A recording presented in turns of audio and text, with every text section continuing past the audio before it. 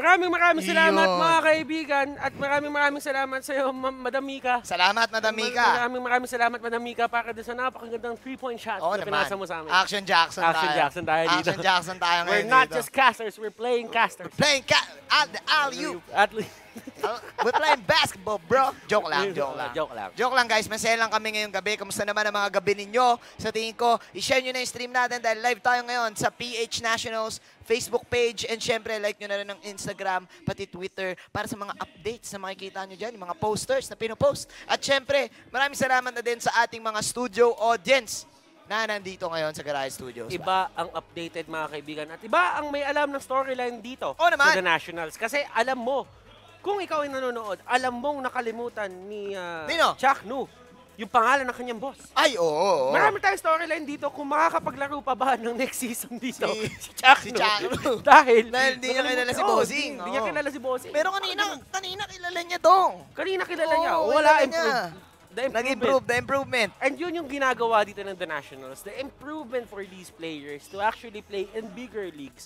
Kapag kunyari ay para rin sila. Mga ganon. Correct. It's to set them up for a bigger stage. Correct. So let's see, ladies and gentlemen, most banned heroes for our tournament right now is Harriet, Kaja Cho, Lunox, and Grak Tabla, Grak, Kimi, and Leomoid. Pero I do want to emphasize the mage bans dito, Kuya Ters, Lunox, at saka Harit na hindi talaga pumapasok, ladies and gentlemen, sa tournament. Bihira tayo makakita ng mga Harit plays, no? Mahirap talaga kasi hulihin. At the same time, we have a lot of gifted Harit players dito. Oo naman. Na kapag nahawakan nila yan, parang aantayin mo nilang sumigaw yung victory. Oo nga eh. Siyempre naman, at even though nagkaroon ng nerf kay Harit, diba, ramdam mo pa din yung kalakasan niya dito. Even the Kaja ay tabla sa Harit dito. The early game wave clear plus the early game, sabihin nating pick-off na meron na yung Kaja, talagang nakakatakot. And even the Cho na sinabi natin noong mga nakaraan na dahil sa Purify, baka di na makapasok. Pero ang ginagawa ng mga teams, binibait lang nila yung Purify. Kapag may time journey, binibait lang din nila. Okay. So right now, the most contested heroes are Akai, Kari, Grok, Leo, and the Diggy. These are heroes na kaya talaga mag-set up into the early game, especially the Leo more. Diggy as well as one of the heroes na kayang mag-control ng isang buong team fight with just a press of a button, which is the Time's Journey. Time's Journey, and you also have the carry as well, Kuya Ters, na alam mo, proven and tested natin yan, men. Kaya din mag-invade ng jungle dahil nga dun sa true damage, lalo na kapag nag-proc, pare ko eh. And mind you, umuuso ngayon yung jungle item, yung Nimble Blade. Sa mga carries natin na at least kahit paano, nabibigyan sila ng extra mobility sa labas. So, ayun nga sinasabi natin, Kuya Manjin, there's a lot of depth ngayon in terms of item building. Hindi lang yan sa draft. Yung draft natin ngayon, I should say na it's one-dimensional. We've reached a point na yung meta natin ngayon talagang stable na, consistent na, hindi na siya pabago-bago ng heroes. We have to wait for another major patch para mangyari yun. But for the items, sky's the limit. You can do whatever you want as long as pasok siya sa tema ng hero mo. And pare ko, kung iisipin natin nung unang araw dito, June 26 ng The Nationals, nakita natin kung paano nag-set up yung PLDT Smart Omega ng panibagong playstyle, pati bagong meta, utilizing the mask, diba? Binibigay nila lahat kay Parin Toshi, diba? Exhort as well with the Kaldita. Ngayon, medyo nare-read na sila ng mga ibang mga teams. Pero ano na naman ang mayahatid dito ng Bren E Pro na dumabalik na naman tayo sa Franco pick, parang meta setters, ito yung tinatawag natin pareho sa PLDT Smart Omega and Bren E Pro. Meta setter. The storyline is sino ang makakapag-set up ng bagong understanding sa second half ng ating conference number 1. Pwede, no? Kasi nga, parang nauso nga, parang nawala nga rin yung yung Claude, 'di ba? Parang mas carry na ang pinipili ngayon kasi parang hindi na umuuso yung mga marksman na kailangan ng big ultimates. Even the Granger ay napipili na rin ngayon, the big burst, yung mas gusto ng mga teams. Sumasabog, yun yung gusto nila, explosiveness, and we are about to have our draft, Bren E Pro versus PLDT Smart Omega, game number 1, drafting on. Grabe, ang dami talaga ng PLDT Smart Omega. Wala pa si Kuya Dali dun sa picture. Paano ko nandun si Kuya Dali? Pero sige, atin ang tingnan, ladies and gentlemen. As we can see, Exort, Kenji, and Dale, aka Kuya Dali, tawag namin sa kanya, naghahanap dito ng mga ibaban nila as they do go for the Franco and Miban, Barikoy. Ito lang yung mga pinaka-ayaw ng PLD Smart Omega na magawa ng Brand E Pro. Just set up the fear sa mga utak nila na baka mahook tayo na Franco, baka mahook tayo ng Franco. Baka lang. And at the same time, dito din yung playstyle na hinahanap ng Brand E Pro, the run and gun game. Yung tinatawag nga natin, which is the Kimi plus the Digi, tapos pag nakuha nila yun, medyo mahirap. Kasi tignan mo, iniwasan na nila kasi sila yung first pick. At meron 2 picks dito yung BRE. Pwede nilang kunin yung Kimi at yung Digi sa slots na yan at wala nang magagawa dito yung PLD Smart Omega. Na napakasakit nga naman talaga. You have the backs out of the stars and plus the energy transformation damage output of the Kimi na binuff nung ating latest na biggest patch ng ML. Ngayon, open ang Lunox dito, open ang Harit dito. Makakakita pa tayo ng mga ganong mage, Barikoy, dahil ngayon, Cho ang setup hero ng PLDT Smart Omega, which is actually a counter pick for Bren E Pro. And ito sa deny pick as well. Oo. Para kay Hayes. So Esmeralda and the Harith, 2 of the best mages na meron ngayon. Pero si Exort, hindi na-face si Exort dyan just because si Exort meron siyang Kadita. Oo, gamit na gamit ng Kadita ni paring Exort dito. Pero ito, Kuya Ters, dalawang counter pick din para sa Bren E Pro dahil gamit na gamit din ni Exort yung Esmeralda at saka Harit dito. So nagkakaroon tayo dito ngayon ng para mga switching of picks para dito sa dalawang team natin. Ano ang sagot ng PLDT Smart Omega? It's going to be the Akai and Minotaur classic tank setup muna sila bago yung kanilang carry. Tinanggalan na ng PLDT Smart Omega ng 2 tank agad dito. Yung Bren E Pro. Parang ngayon, ang hirap na mag-secure ng isang decent na tank para sa kanila. Naban yung Franco, naban yung Grok, naban yung Kaja. Oo. Digi na lang ata yung open na meta tank dito as of now. Ay, oo nga, no. Parang inubos nga talaga lahat. 4 na tank yan. Ay, hindi, 5. Alam mo, Kuya Manjin, ang iniisip ko nga dito for the side of Bren, kailangan nila tanggalin agad dito yung carry for the side of for the side of PLDT Smart Omega in terms of the second rotation natin sa banning. Kasi kung iisipin mo, kapag nakuha nila yung Esmeralda, yung dapat nilang pinoproblema, tinatawanan lang nila, tinatayuan kasi kayang-kaya i-burst down ng isang carry ang isang Esmeralda with the stacks. Totoo ka dyan, tamang stacks. Even the DK and even the Harit, Kuya Ters, napakadali lang din kasi iwasan ng Synchro Vision with the Phantom Step, Parikoy. At tinanggalan pa ng isang tank dito ng PLD Smart Omega. Aba! Yung Bren E Pro, wala na din sila Lolita. Ano na ang kukunin dito ng Bren E Pro? Tigreal na lang. Tigreal na lang ang naiiwan, Kuya Ters. Pwede din sila mag-high-loss kung gugustuhin nila. Pwede, old school high-loss. Pero Kuya Ters, mind you, Toshi having the Granger, the Kimi, and the carry on his arsenal, nakakasabi mo lang, pwedeng mag-carry dito ang side ng PLDT Smart Omega. Pero, I like it. Pero Kuya Ters, kung nag-uubusan ng tank para dito sa PLDT Smart Omega, inuubos naman ng Bren E Pro yung mages na pwedeng gamitin ngayon ni paring Exort. Nilimit nila, sabi nila, may Esmeralda kami. Kapag nahuli nyo kami ng isang magandang Akai ulti, which is the Hurricane Dance, pwedeng tumalon na lang bigla si Kadita, humisid siya.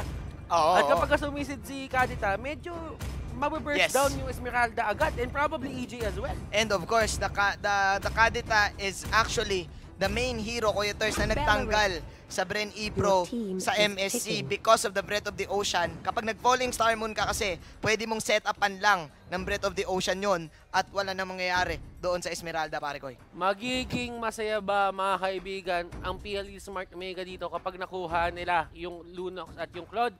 Sakit yan, Dong. Yes, magiging masaya sila. Best marksman, one of the best marksman in the game right now, and probably the best mage na meron ngayon na hindi nakuha ng Bren E Pro. Sakit yan. Medyo maganda ang tira ngayon ng PLDT Smart Omega as they do have their sabihin nating setup mula dito sa Akai at sa Minotaur plus the Blazing Duet. And actually, Kuya Ters, anong natitira para sa Bren E Pro? Well, they still Hero ni Coco. they still have yung hero ni Coco na hindi natin paalam Hellcurt? kung anong gagawin nila ngayon. Hellcurt? Pwede silang Tams? mag-Hellcurt, pwede silang mag-Tam. Hellcurt. Oh, okay, Hellcurt. Hellcurt. Hellcurt ang kanilang pinili dito. And looking at the draft, mga kaibigan, ilagay nyo dyan sa comment section Kung ano sino nga sa ba tingin nyo. ang nag-draft ng mas maayos dito. Okay, let's put this objectively. Parang tabla yung draft dong Oh, tabla yung draft. Pero kung iisipin mo dito, Diggy is a good answer para kay Akai. And having that one less lockdown na meron dito sa side ng PLDT Smart Omega, medyo mahirapan sila mag-setup ng control. Yeah, and actually, a Hellcurt is a good answer to the Lunox din. So, parang sabi ng PLDT Smart Omega, sige, kunin nyo na lang yung best mage. Kumbaga, nagkaubusan ng mage at nagkaubusan ng tank dito, paring Thurs So, both of these teams, meron talagang specific strategy na may tina-target isang player para doon sa para sa kanya-kanyang kalaban nila. At isa lang halos yung stun dito ng side ng BRE Pro. Ay, oo nga. Which is technically the Falling Star Moon. Falling Star Moon. At kapag nabato ka ng meteor, finish na. Finish na. Actually, they do have the first skill ay yung stun, yung veins na meron ang well, that is isang Beleric. Pero root yun Yeah, that is immobilized na status. And they still have the reverse time. So they can catch the show with that. Yeah. So, looking at the draft right now, I do feel na medyo patas sila. Kasi kung iisipin mo, the Claude to the Beleric, the Diggy to the Akai, and the Minotaur. Nagkakaroon lang ng mga tamang counter. So, ako naniniwala ako dito na medyo kailangan i-set up ng PLDT Smart Omega yung kanilang mga stuns in a conservative fashion. Paano nga bang conservative fashion? Kunyari, nakahuli si Akai ng isa. Naipit niya. Force out the Diggy na gamitin niya yung Time's Journey. Tsaka doon pumasok after nun yung Minotaur with his Minoan Spirit. Ubusin muna lahat ng mga pwedeng pang-counter bago pumasok. That is the way para sa PLDT Smart Omega. Pero look at this BRE Pro, nakita mo yung upo ni Kuya Hayes? Yun na yung upong galit, men. Upong galit. Yung taas paa. Tinan mo naman si Creeps dito, hindi pa nag-start, nakapokus na. Nakapokus na. Si Kuya si Kuya Exort din, plus Kuya Kenji. And as we do have Heat dito na tamang chill lang. And Toshi, na tamang chillax lang din sa bandang gilid. Ayan na, tinaas na rin ang paa ko. Tapos naniniwala ka ba dun? Pag gamers ka, pag tinaas mo yung paa mo, parang lumalakas ka. Kasi alam mo bakit? Legit yun eh. Alam mo bakit? Bakit? Kasi nakataas yung paa ko nung tinalo ko kayo. Kaya pala. Kaya pala nasira yung upuan. Oo naman. Kaya pala nasira yung upuan. Boss, direct, pasensya na kung nasira ni Batos yung upuan ng roll swap Di namin kasalanan yon. Pero okay lang, bayad naman siya sa TF. Alright guys, kami po ay nagbabalik dito sa ating game, PLDT Smart Omega versus BRE Pro. Pakilala ko muna pare ko, Yeli Hayes. Ang gagamit dito ng Beleric, si EJ. Gagamit ng Diggy, Coco as the Hellcurt. UG will be using the Esmeralda and Repo as the Harriet. Kaside ng PLDT Smart Omega, it's going to be Kenji on the show. Heat as the Minotaur, Kripsu will be the Akai. Lunox, ang gagamit dito ay si Exort, and Toshi will be using the Claude. Nakita natin na nakapag-flicker dun agad si Kenji, medyo natakot siya sa kanyang buhay. And Coco actually knowing Hellcurt's capability, parang max-stack siya agad doon, pero mukhang may laban na agad doon. Exort falling low as we now see. Naku po, napakasakit naman ng 1,000-pounder para doon kay paring Coco. First blood for both of the teams. Tamang exchange lang, pero nakakuha ata ng gold ay ang side ng BRE Pro. Okay, so EJ, UG, medyo nagkakaroon sila ng magandang time dito sa may baba kasi magbabato lang ng mga bomba dito ng time bomb. Jabomba! Si EJ ng Jabomba, at kapag nangyari yun, medyo mapapatakbo si Kuya Toshi. Yap. Napakasakit talaga ng Jabomba na yan. Kuya Ters, proven and tested natin yan. One wave bago pa lumabas yung mga jungle. Pag na-Jabomba mo, yung mga minions, parang 3 seconds advance ka. Ganun kasakit. Heat, kalahati ka agad yung buhay dito because of the Jabomba na meron si paring EJ. Si EJ dito medyo binabaril-baril niya si EJ. Si Toshi, binabaril-baril niya ng unti-unti dito si EJ. Kumbaga, alam niya naman na kapag walang time bomb, there is little to non-physical damage that will come out from EJ. Yes, correct ka dyan pare Koy. Pero look at this BRE Pro doing the switch. Hellcurt actually going to the mid lane. And kapag ginawa mo kasing ganitong klaseng switch, gusto mo na merong spam yung ipapapunta mo sa mid at pasok na pasok yung Hellcourt doon because of the deadly poison stinger. Ngayon, PLDT Smart Omega, namang chillax lang muna sila dito. Siguro paparm na muna na si Kuya Toshi having that blue at mukhang papasok na si Minotaur sa ating mid lane. Okay, Cripso dito, medyo nagtatago dito sa may bush. Keith, mga kaibigan, maispatan siya dito ni EJ. EJ with the well-timed bomb. Napigil ng isang bomba na yon lahat ng aggression. Correct. Tamang isang bomba lang, pero eto, the 1,000 pounder, papasok si Cripso dito. Pero mukhang chillax na. Oh, tumama dito yung pagulay ni Kuya Yeli Hayes. Cripso falling low. Here you go. Pumalik dito with the reverse time. Ikot si Cripso. Mamba out using the Hurricane Dance. Here we go. There's going to be the knock-up. That's the DJ time journey for EJ to save his allies. Pero yun na. Yung sinasabi nating Minowan's Fury set up as the way of the dragon coming out from Mr. Kenji. But the tower is there to secure Rebo. Doc Rebo, babalik siya dito with the Synchro Visions. Samahan mo pa si paring Yuji. And there you go, 3 heroes falling down para dito sa PLDT Smart Omega. Nice combos mula dito sa Bren E Pro. Ito yung Bren E Pro na kilala ko. Na kapag kamukhang alanganin yung team fight na nakukunin nila, mababaliktad pa nila, and Rebo doon just abusing his low cooldown timer para lang makuha yung kailangan niyang kills to snowball into the mid-game. And unfortunately for Kenji, yung Way of the Dragon, lumapit doon sa tower mismo. So with that hit na meron yung Torre, nabaliktad pa ng bahagya ni Doc Rebo. Doc Rebo, mga kaibigan. The Doctor is in. The Doctor is in. If you, Doctor. I am sick. Call the Doctor very quick. Doc Rebo. Parang dalawang doktor yung tinawag niya doon, men. Oo na nga, pero mamaya, grabe naman yung binomba. Jabomba Twins. Binomba ng Jabomba Twins, oo. Sabi ni Cripso, sige, sasaluhin ko pa ng pangatlo. Oo nga, pero may sakit. Boy, yung mga Jabomba na yan, ano yan ha? Masakit talaga, 450 yan if I'm not mistaken. At kapag kinuha niya yung Arcane Boots, may magic penetration pang nakukuha. Mas sumasakit yung bomba at an early stage. Naku po.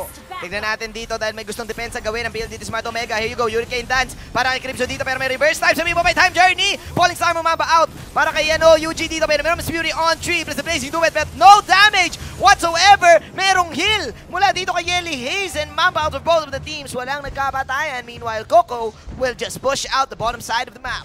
Coco dito, ganito talaga yung trabaho niya. Esmeralda, nakakuha niya na yung kanyang Calamity Reaper, kinuha niya yan for the extra damage and at the same time, the cooldown reduction din.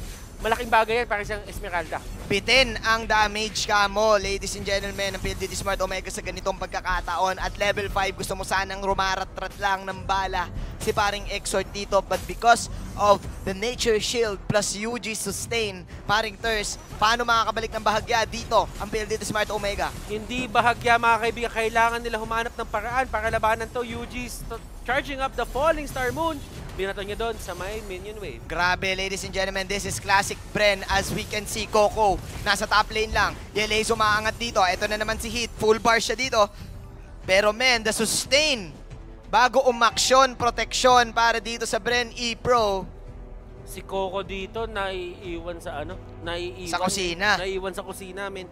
Yun yung isa sa mga bagay na maganda dito sa Bren E. Main player. Main player para dito sa side ng PLDT Smart Omega, pare. Pasok tayo ulit sa game, mga kaibigan. Coco dito is just farming up. At eto na naman yung Bren E Pro. Nagkukumpulan na naman sila dito with the vision na nanggagaling kay EJ. Not really vision, pero kung isipin mo, just having those bombs na sumasabog sila kahit hindi mo nakikita kung sino yon, gives you the information na may tao dito, may tao dito. Oh, man. Tsaka yung Jabomba talaga, no, parang, sabi mo nga act as a ward. Parang warden, CCTV camera, kumbaga. Hindi kasi may damage pa. Napakakate at hahabulin ka pa. Homing yan eh. Hahabulin ka pa. To the point na madala mo sila sa isang creep wave na sasalo sa'yo ng nga damage or ipapasalo mo sa isang tank. And yung creep wave mo, malulugi ka pa si maubos. Pero eto, one on one with the great one, Coco! Napakagandang pitas mula kay Toshi dito, utilizing the Blazing Duet to get the Hellcourt. Pero may bawi si Yuji. Nagalit si Yuji dito. Sabi ni Yuji, inano mo yung kampi ko. Sabi ni Coco dito, susumbong kita sa tatay ko. Oo, si Yuji. Si Yuji. Si Mage Dad. Oh, Mage Dad. Okay, Yelly Hayes dito. Medyo kinukuha nila yung attention ng Turtle dito. Ni-reset nila. para kahit man pilitin ng PLDT Smart Omega dito, yung atensyon ng Turtle nasa kanila. UG on the backlines, mga kaibigan. Medyo inahakas dito si Exort. At kailaw nakakita ng Esmeralda na nagbabox out ng lulok. Grabe si UG dito, galit na talaga. Usually other way around yan eh. Oo. Tsaka si EJ din kasi men, yung mga jabomba. Tayo mo mamaya maririnig mo yan Wag naglagay siya ng bomba, sasabihin niya, paturok, paturok. Gaganon siya eh. Paturok. Ayun o. Ayun na, habulin siya. Freestar. Freestar. Matic. 1 star. Oh! Falling Star Moon. Falling Star Moon. Pero eto ang baka. Ladies and gentlemen, may paturok. Lumabas na naman dito pero may reverse time. Mahuli ata si Baring Hit. Flicker out pero Freestar. 1 star. 450. Men, 400 nga yung damage. 800 nga yun eh. Yung damage nung paturok, nung star. Oo, pero men, tatandaan mo 800 yan sa tangke. Malaking bagay na rin yun. Actually, parang hindi nga umabot yan. Yan, parang 600. Grabe. Mga lang, 350 lang siguro. 350, Toshi, Pero sa tangke yun, men. Oo, sa tangke yun. Iba paano pag hindi na tangke? Masakit talaga ang Masakit bomba. Masakit yun, pero ito si Kripsu. Naku. Tumalon. Grabe yung brand dito. Hawak kamay technique. Naku, si Hit ang naging target. Miami Heat. Oh! Jabeted.com.ph. Kripsu running for his life. Napakasakit ni Rebo dito at mukhang Bren E-Pro. Sabi nila, it's time. Sama-sama puwersa. Feather of Heaven kinuha dito, mga kaibigan ng Esmeralda. Mas masakit na ang palo niya. Galing Heaven yun. Galing Heaven yun. Kapag may Feather, may Heaven. Oh, UG, Falling Star Moon. Pero alam mo, feeling ko si Toshi ang sinasabi natin si Exort, pero tignan mo yung item ni Toshi, boy. Win, hanggat hindi mo nahanap, kompleto na. Hanggat hindi na-bait out yung Nature Shield dito ni Belleric, hindi siya pwede pumasok. Oo. Pwede niya lang gamitin yan pang pick-off. Bakit ka gagamit ng Blazing Duet na... May healing. Oo, may healing galing. Nakuhuli ata si Mage na UG dito. Kakasabi lang natin, Toshi going for the Blazing Duet pick-off. Ito na si Kripsu, main target dito na side ng Bren E-Pro, pero 1,000 pounder out. Easy pick-off para kay Toshi and Exort. Hindi naman matatakot dito, mga kaibigan, yung side ng Bren E-Pro na lumaban, knowing that walang Blazing Duet as of now. Well, nagkaroon na agad. Pero still, Kripsu dito. Hala! Medyo nandun siya. Lord is there. Nag-spawn na siya. Andun pa rin yung katawan ni Yuji. Mga kaibigan, tinatapak-tapakan dito ni Hit. Pero men yung rotation ng PLDT Smart Omega nangunguna dito. Tignan mo yung Cho. Sa top lane lang, galawang Coco. Si Kuya Kenji. Tamang chillax lang siya dyan. Kayang-kaya niya kasing magmamba out dyan eh. Kasi wala namang papatay sa kanya kahit yung Elcoid. Kayang-kaya niyang mag-shunpo-shunpo lang eh. Reverse time. Double star. 100%. 2 stars. Sakit. 1 game, 2 stars. Sakit talaga yung mga jabomba, boy. Bomba yan eh. Tanda mo, sabi ng sex bomb, may bomba mo. Tama naman. Sakit yun. Masakit yun. Pero Rebo, just getting, mga kaibigan, yung buff dito. Rebo. Alam mo, si Rebo dito, medyo ML na ML. ML na si Rebo eh. Doc Rebo eh. Pero eto si Kripsu, boy. The ultimate sacrificial box out. Yung mga box out niya dito parang kaya pa siyang patumbahin o talagang sinasayko niya lang. Parang sinasayko niya lang yung kalaban niya eh. Si Exort dito, medyo hindi talaga siya nakakahanap ng setup para sa kanya. Si Kripsu dito, napilitan gumamit ng sprint para makalayo. Grabe si Kripsu, boy. Kripsu box out. Kripsu box out. Alam mo, kanina pa niya nilalagay yung sarili niya doon. Salanganin no? At sobrang confident niya na hindi siya mamatay. At yung na-reset pa, yung jungle monster dito, hindi ko alam kung bakit. Pero Dave, pang stocks yan, pang stocks. Okay, Claude yan eh, Claude yan. Ikaw yung Claude Paano ba? Ganito kasi pag Claude, boy, paano? inire-reset mo, pang stackers ka lang. Kasi pag 10 stocks, sakit yung Blazing Duet, tsaka ang bilis mo gumalaw, para ka na sprint. Ganun kasi yung... Ang galing talaga. Ang galing talaga ng mga player na isang hero na yung ginagamit. Stackers talaga yan, naman. Feather of Heaven. Pag may Feather, may Heaven. Pagka may Heaven, Huli ata ang gulay dito. Inikutan yung gulay. Mga kaibigan, Time Journey. Pero nice hit mula dito kay Exort. Nagpagabi si Coco dito. Naku po, nawala na ang mga kaibigan sa parang Exort. Pero look at this, Mr. Hit with the clutch Pinoan's Fury to set up the kill para dito kay Mr. Claude. Pero ayun, si Hit na may iwan. Ang baka, makunat na naman ang baka. Pre-stars. Ay, naku, naglabas pa ng espada. Pero into the top lane. Kenji, ladies and gentlemen, Tamang tulak. Tamang tulak. Kenji, ipupush mo ba yan? Sure you, Kenji? Ayos ba yun? Op. Pasok ko pa yun. Oo, pasa mo yun. Okay. Grabe si Kenji, boy! Bumasag! Hindi naman namin kailangan lumaban ng harapan eh. Ang kailangan namin, lumaban ng patalikuran. Totoo. Tumalikod sila. Hindi sila nagbigay ng pakialam sa tore nila. Talikogenic. Grabe si Kenji dito, basag-swasak. Oh, pero nalasit. nakuha. Doc Ribo. Pero may Dr. Ribo. Crimsu. Oh, 1,000 pounder out. Grabe naman. Si Kenji. Grabe si Kenji. Connection. The box out connection. Nagsasaluan sila. Ayan tawag dyan, Kuya Ters. Pag may problema ka, problema din ang isa. Tunay na barkada. One for all for one. Pero Lord, eto malaking problema to. Kailangan talaga pasanin ng PLDT Smart Omega etong Lord na magkakasama sila. At kino-convoy mga kaibigan ng BRE Pro. Eto na, the backup is real. Tinan mo yung Lord dito kung maglakad, oh. Gangsta. Awakira out. Eto, tinan mo, umiikot-ikot. Tamang ikot lang. Sinaparing it. Tamang ikot lang. Kalita! Out! Pero tingnan natin mga kaibigan, hila na naman. Si Paring Crimson nandito si LA. Sali ako, sabi ni LA. Nawasak na ang Lord dito, half health ang tower. Pero walang nagkapatayan, ladies and gentlemen. And ito, UG and Coco. Pinupush out nila lahat ng lanes na pwede dito. Hindi ko alam kung bakit pinipilit din ng BRE Pro ngayon etong top tsaka yung mid. Kasi meron pa namang second tower dun sa baba. And as we are seeing right now, Coco is going to the bottom lane para kunin yun. Pero here comes the fight. Pero mukhang may gustong ipit dito. Umikot si Paring Crimson. Una mawala dito si Paring Elihis. Tapos si Natoshi dito. Napakaganda ng setup na naman. Minuan Fury ni Paring Hit. At tatlo ang mawawala dito sa BRE Pro. Lumalaban lang si UG pero mababaril-baril siya. Sabay sinasapak. Triple kill para dito sa PLDT Smart Omega. Toshi with a 1 for an eye, ladies and gentlemen. Yun ang sinasabi natin, conservative plays. Gamit ng isang ultimate, tapos parusahan mo sila pagka wala na yung TJ, which is the time's journey. Tsaka doon, kahit na ginamit ni Coco yung padilim doon, hindi kailangan magpadilim kung marunong ka magdabog. Oo. Nagdabog lang.